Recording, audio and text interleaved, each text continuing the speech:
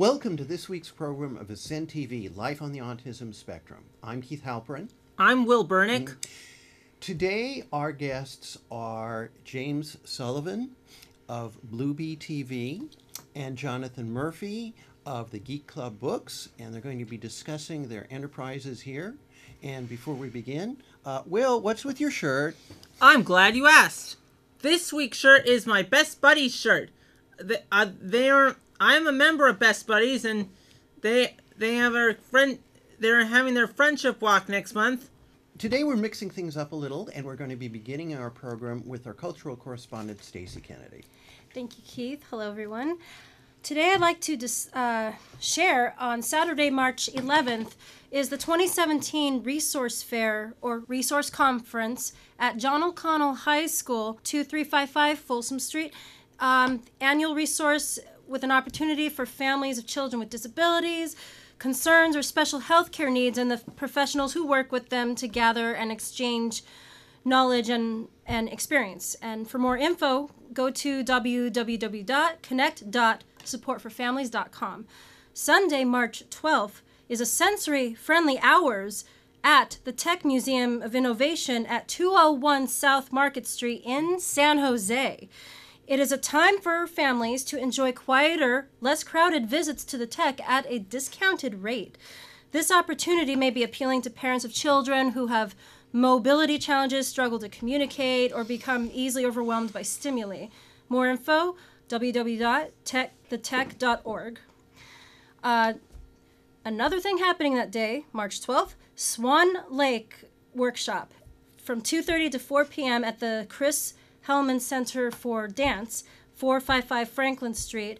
It'll be an incredible opportunity to have your special needs family engage with one of their region's most beloved cultural treasures with one of their most popular ballets. The event features a performance session, interactive movement session, hands-on activity room, quiet room, and the wonderful music of Tchaikovsky's famous score, photos with Swan Lake dancers. More information, go to autismfunbayarea.org. And one last thing, Saturday, March 18th, Ascend will have a program that will feature a panel of people who have experienced conditions that either look somewhat like autism or are often accurate. There are planned representatives of disorders in nonverbal learning, social, pragmatic communications, attention deficit hyperactivity, obsessive compulsion, depression, and others. And more details is to come. You can go to www.ascend.org. Thank you. Thank you, Stacey. And now we'll begin the discussion with our guests, Jonathan Murphy and James Sullivan. Gladly. Tell us about your background in the autism community.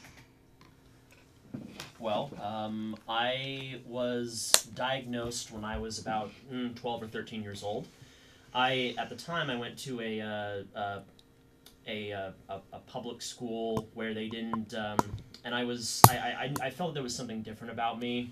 I liked to keep to myself more. I liked more quiet. I didn't really like to go for a lot of physical or a lot of loud activities. So when I went to a new school when I was about 11 or 12, and which was a private school called the Stanbridge Academy. And they diagnosed me, and turns out I have Asperger's syndrome. And good schools. I managed to get into the acting, which really kind of helped build my confidence and opened me up to the world. And now I like to give back and stand as like an advocate for that, people with even on the spectrum can do great things. Really good. Mm-hmm. In my case, I have a very similar story as Jonathan. I believe I was diagnosed at the age of 10. I had a habit on the playground myself of sometimes actually not just being by myself, but also staying on the playground even after the bell rang and everything. And it was a lot of what they dubbed suspicious behavior at the time. And so I I got transferred to different schools, and ultimately what I ended up with was I started. By the time I was going to high school, I had a full-on student aide going everywhere with me, and I'm actually very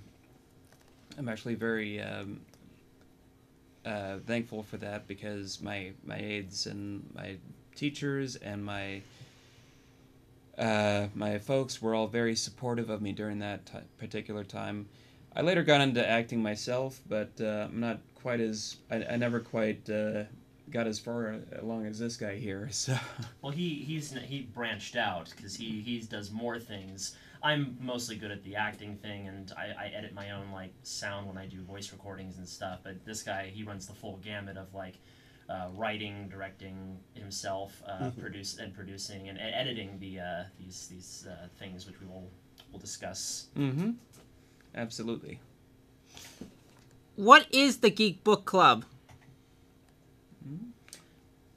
Geek Club Books, I believe, is the name of the organization. But you wanna take it from here? I will do my best. So the Geek Club Books was started by me and my mother, Jody Murphy. She wanted to do something that could help me give me my talents like a place to stand, while also advocating on behalf of the autism community, because I'm obviously a part of that.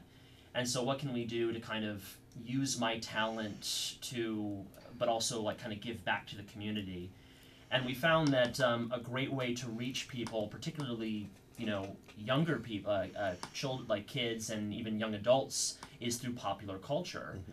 So we created this interactive comic book called The Mighty League Volume 1, which the first one was the Terrible Taunting. Yes. Which is about me.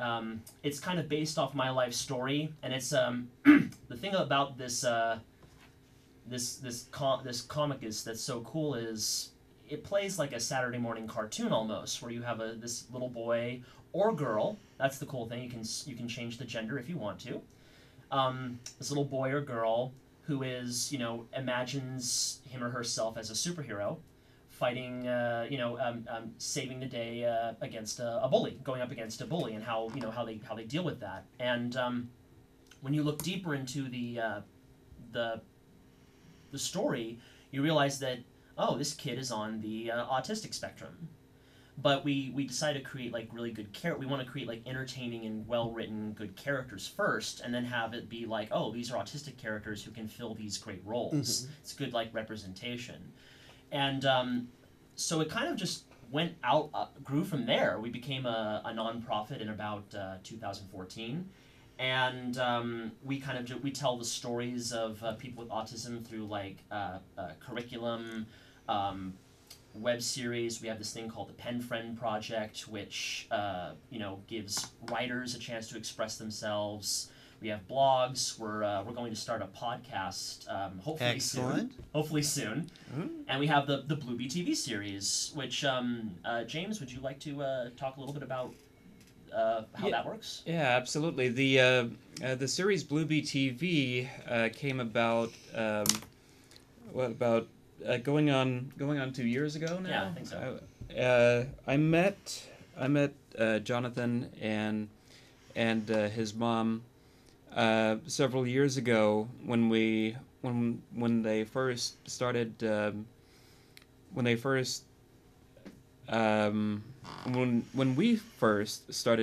trying to get more and more involved in the autism community. One of the things that my family runs is an organization called Pre-Loved Toys, which is an organization which hires different folks of different shall we say shades to work on restoring and repairing old toys and sticking them back on toy store shelves and whatnot. And so we came around and started getting more involved in local autism meets and whatnot, and that's how I met up with these guys. And Jody saw some of his mom saw some of the videos, the web shows that I already do for different websites on YouTube, and she said, "Well, would James like to come on and start doing a video series for our website?" And that's how we started off with a video log series called Tude Sense, which there's about 4 episodes of. And then from there, she said, "Wait a minute! I got this sponsor from a toy company called Kale Concepts that does these electronic talking animals that teachers actually use in classrooms to communicate with students who have different learning disabilities and whatnot." And so those are called Bluebee Pals. And so from there, Bluebee TV was essentially born. And what it is, it's a collaboration between me and Jonathan. I'm basically hosting the show, and Jonathan comes on and he voices all the different characters. Yes. Currently, we have about we plan to do 8 episodes. We currently have about 5 out now. Yeah, we have 5 episodes out, and the way that the show goes is I'm basically writing everything. Jody gives me the talking points that she wants me to incorporate into the script. I come up with the idea and how to write it into form, basically. And then the script runs through a couple different heads over at Geek Club Books and its associated organizations. Once the scripts get approved, I basically set stuff up, a green screen, and shoot myself in front of a camera. And what we get is sort of a high-tech Mr. Rogers' Neighborhood with Jonathan here doing voiceovers for all the different characters. With Bluetooth Teddy Ruxpins, yes. Essentially. Yes. I also want to add, before I forget, in terms of what we're going to do in the future, aside from the podcast, James and I are both, we plan on doing, we have an assembly coming for a school in April, and we plan on, kind of going to various schools all across the peninsula. All across the peninsula to, help spread the word and kind of, just help spread the word about autism and acceptance. Could you tell us a little bit about some of the topics that Bluebee TV has gone into so far? Well, in particular, the first episode, and we got 5 altogether. You can check them out online. We got the links provided and everything. The first episode was called "What is Autism?" and basically it's covering the groundwork on different aspects of what defines symptoms of autism and what have you. The second episode was "What are people with autism like?" which again very self-explanatory. Discussing different behaviors that some folks exhibit. The third episode was called "Let's Talk." It's all about how folks communicate with if a person with autism, depending on their severity, may talk like a normal everyday human being, and then some folks who are less verbal may use a tablet or something like that, which is perfectly fine. I work in the school system. I've seen kids who very very brilliant minds with tablets and whatnot. Just wrote stuff that I don't think I'd be able to write in ages.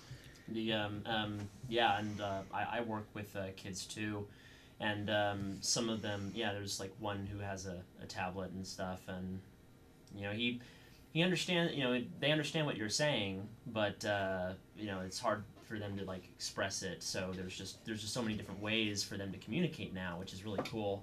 The next episode was the friendship game. Mm-hmm. Talk about friendship, which in my opinion was one of my favorites to record. That was a lot of fun. Mm-hmm. And can you tell us a little bit about that one, since you enjoyed it a lot? Do you remember Who Wants to Be a Millionaire? Yes, by I do. Regis Philbin. Mm-hmm. It was kind of like that, and we had like lifelines and stuff. It was all presented in a game show, and it was a great.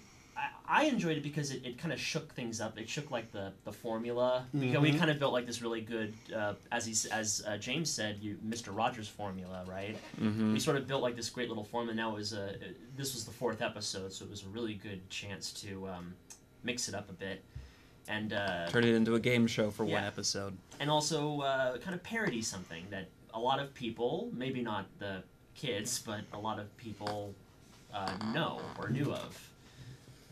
Yeah, the writing process for that one was really interesting to talk about, because a friend of mine at the time was going through a game throw binge phase. He'd be talking about, you guys want to watch some classic episodes of Match Game and whatnot, and so I just sort of thought, well, I think Jody came up with the title Friendship Game. She said you might be able to change that if you don't like it, and then I just said, let's just turn it into a game show. And so we start throwing in all these different references to different game shows, and initially it wasn't going to be just a straight knockoff of Who Wants to Be a Millionaire. We had different talking points about how you can. The questions were all geared towards how can you be a friend to your autistic buddy, and so we initially had all these different segments, which essentially spoofed different game shows, paid homage to different stuff, and what we settled on was just strictly mainly the Who Wants to Be a Millionaire formula, with a few verbal references tossed into little things thrown in there to other shows. So it was it turned out to be a great episode. I'm really proud of that one. Yeah, I also got to do a couple more voices about someone who's picking on somebody or being mean and stuff like that. Mm-hmm. Since this is a very frequent and major topic among people of all ages within our community, could you tell us a little bit more about what the approach that the program and GCB and Blue BT have to bullying? Well, I know that it is very tricky working with kids. I like I said, I work as part of an after-school program and stuff, and it's hard because a lot of it is kids they don't know the difference between like just kind of ribbing on each other, like just kind of like giving each other a hard time just for the sake of it, because that's what a lot of people do. I mean, even now among my own like group of friends, we give each other a hard time all the time. And then there's like the actual meanness, and usually you can tell about like who's genuinely like being really mean stuff they say, and like the harsh things they say, or even when it gets down to like the physical stuff. It's really hard to deal with it. My question is, how can people get involved with Geek Club Books? Well, I believe you can go to our website at www.geekclubbooks.com and find the email there, and there should be other options on the site. Yeah, we have you can send us an email on our contact page. We have you can join our free membership list, and we can share any of the opportunities that we have coming up. And it's also a great place where you get access to our digital comics, our Bluebee TV episodes, and other good resources. It's a good place to share resources. Great.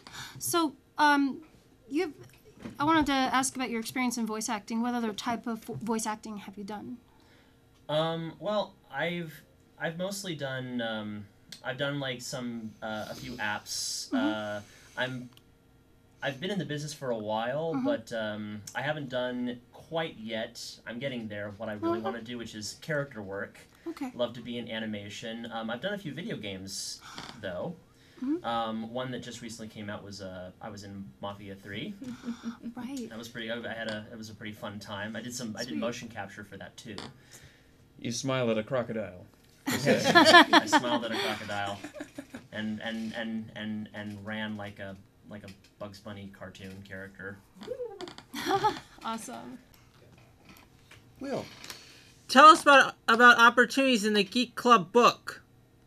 Well, we are welcoming a lot of people who, of various talents who are on the spectrum. So we like to share everyone's talents, like through, if they're like animators who are on the spectrum, writers on the spectrum, actors, musicians, whatever. There's plenty of opportunity if you go to our website and get into our contact page, or look at our pages. You can kind of see that really the best requirement we have is just to share your talents with us and your experiences. Yeah, I believe we have several artists on the website as well. A lot of people within the autism community seem to gravitate towards visual mediums and whatnot. Yes. And so we have a lot of artists who work with us who are actually very talented. And I'm glad you brought this up, because I could actually think of a few more people I could probably invite to the club myself. Yeah, and also we can get teachers or parents and stuff. It's a good place to get resources on how to spread awareness and just kind of talk about what autism is and just spread information. Excellent. That's very consistent with what Ascend does. Yeah.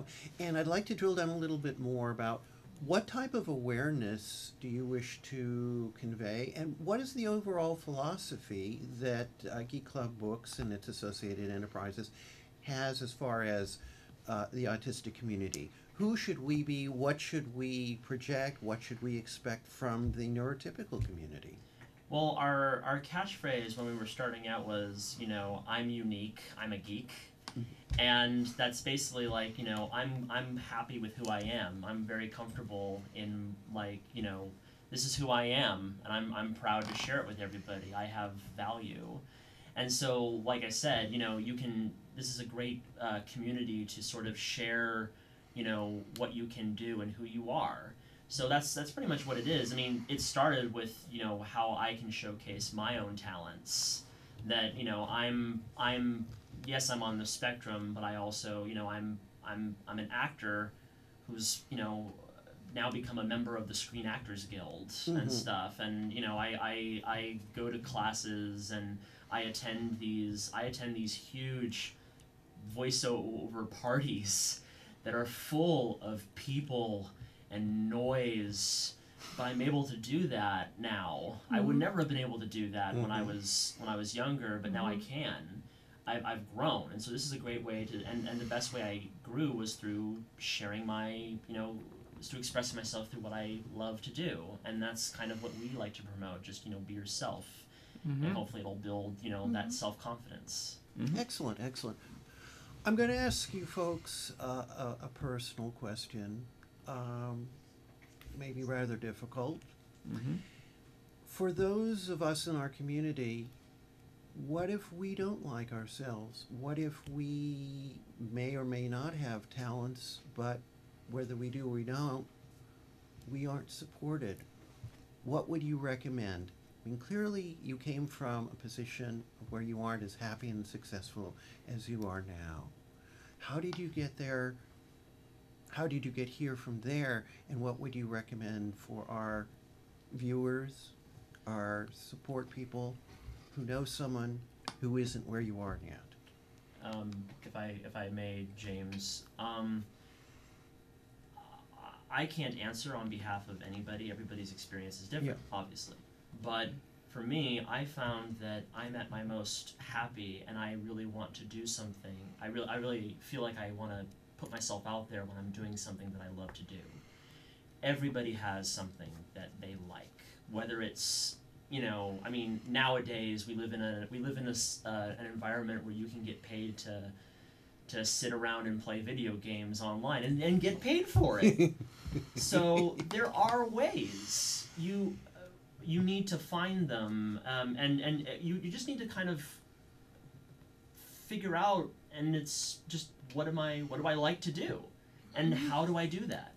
And yeah, I know the other part of it is having a good support system. And I know that not everybody out there is blessed with a great support system, but that's why we have places like Ascend or Geek Club Books, these resources that you can go to, and they can give you that support you need. But personally, the best way to achieve self-satisfaction is doing what you love to do. When I went to the job with children, interacting with the after-school program that I work at now, I find it much more uplifting than my old part-time job. And I feel like I want to, do more stuff, and I want to, go back and take martial arts classes again, help me lose weight and stuff. And I didn't have that drive when I was doing my old job, and now I'm doing something that is rewarding and fulfilling to me. So it's just something that I like to do, and it just gives you that extra boost. I come from a semi-individualist background, but to sort of answer your question, it's always good to at least first find a community. Look up what it is about yourself wherever you can. Whether it's, if you have a library system, look up online and find out people out there who are much like yourself, who you can reach out to and find a support system. But mainly also, don't hesitate to push yourself. Yeah. And they'll be working at jobs and have difficult things happen, like anxiety or panic attacks and whatnot, and just be, I try to help those situations and just say, everybody's got that to an extent. Yeah. I mean, this is the human condition. You may not end up supporting yourself with a job that you like all the time, and there's times where I don't like my other jobs outside of Geek Club Books. How could I not like this job? But in any case, we're all going to have those days, and at the end of the day, you need someone to talk to just let whatever it is out. And one really quick final note: learn about yourself. Learn about how if you have disability, learn about how it works. It's a good way to, maybe you can help yourself or maybe help other people to understand, okay, this is why I need to step out of the room for a while because I'll have an anxiety attack or something. Excellent. This was very inspiring, folks. Thank you. Thank you. Thank you both for a particularly inspiring show. Jonathan Murphy and James Sullivan of Geek Club Books. For this week's program, I'm Keith Halperin. I'm Will Burnick. I'm Stacey Kennedy. And this is Aascendsf. Until next time, have a very good week. Bye-bye. Bye.